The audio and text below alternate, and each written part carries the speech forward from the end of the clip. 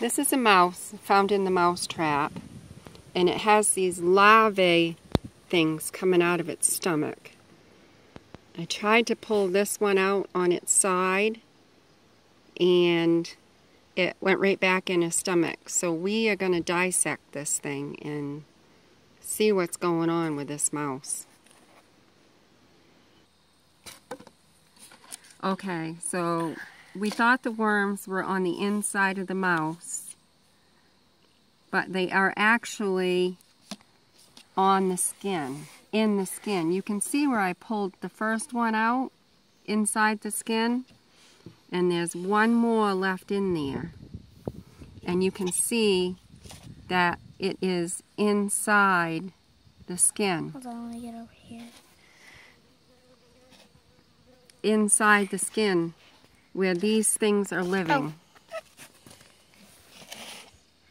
Whatever these things are. Like I said, I took one out and cut it, and I have no clue what it was. At first I thought it was baby mice, but now we're going to cut the skin and get this other one out.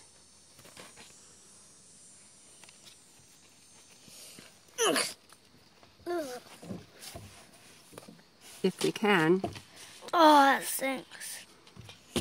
Yeah, it does. We have no idea why this mouse has these worms, and does it affect other creatures that eat mice?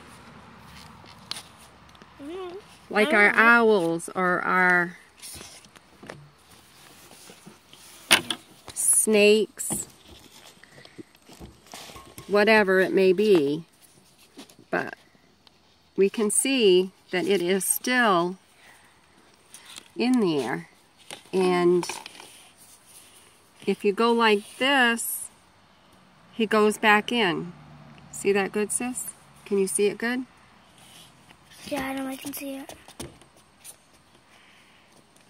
So why are these worms, whatever kind of worms they are, living on the outside of these mice?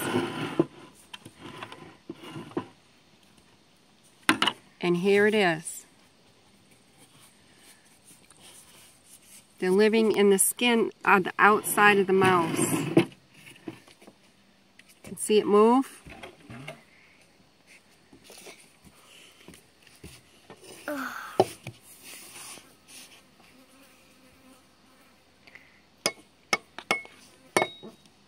What on earth is that? Hold on, can I pause it? So this is an adult one, and I think it's getting dried out. It's not moving very fast anymore. And this is the one that we just took out of the skin of the side of the mouse. And as you can see, it's still quite alive, and it was living on the outside of the mouse. Like I said, this is where I pulled the first one out of, and it was in the trap, and the other one come out on the other side. And then we just showed you how we cut the other one out of the skin. And that's not a ringworm.